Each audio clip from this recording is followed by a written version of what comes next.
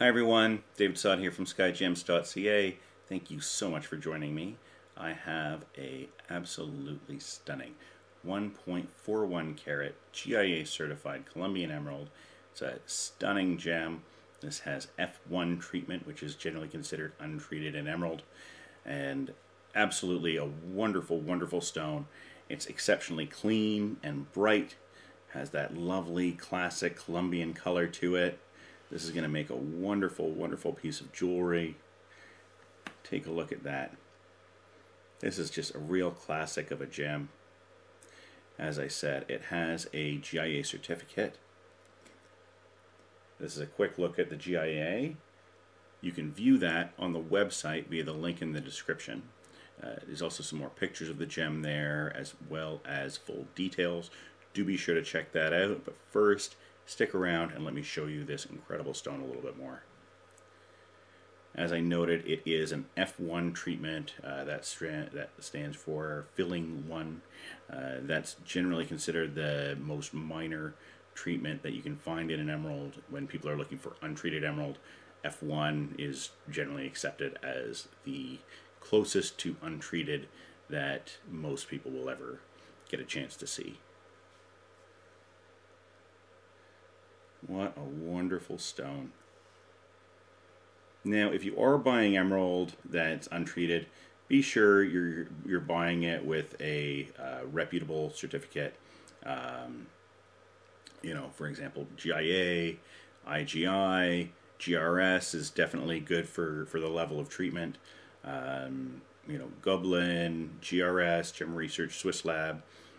Those are the kinds of certs you're looking for.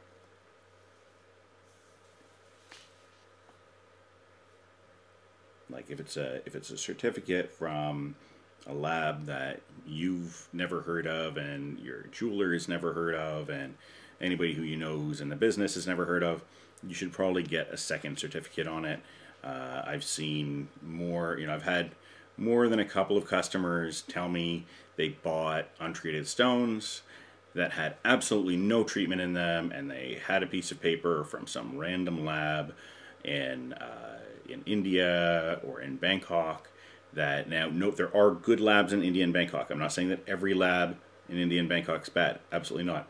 But some lab you've never heard of in India and Bangkok, or from Bangkok, you might want to dig a little bit more, get it checked out.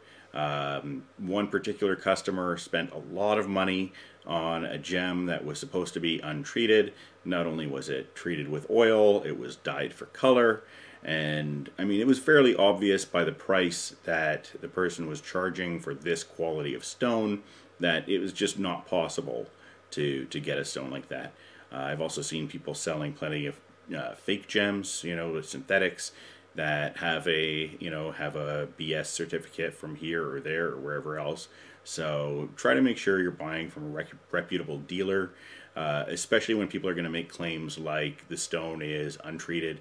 That's a major alarm bell, right? That they're going to say, oh, it's a $20,000 emerald and it's untreated, but they don't have a certificate from GIA or IGI or Goblin.